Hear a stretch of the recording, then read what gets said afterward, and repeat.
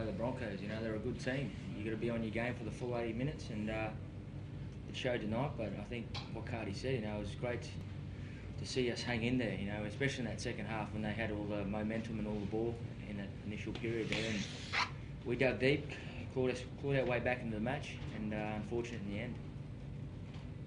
Momentum up kicking the equaliser?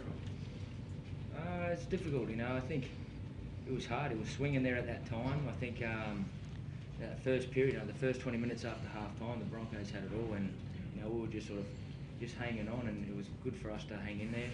And like I said, we turned it around. But in the golden point, I think Lockie won the toss and wanted to run with the wind, and you know, I think it sort of picked up as well. And we had to be wary of his long field goals.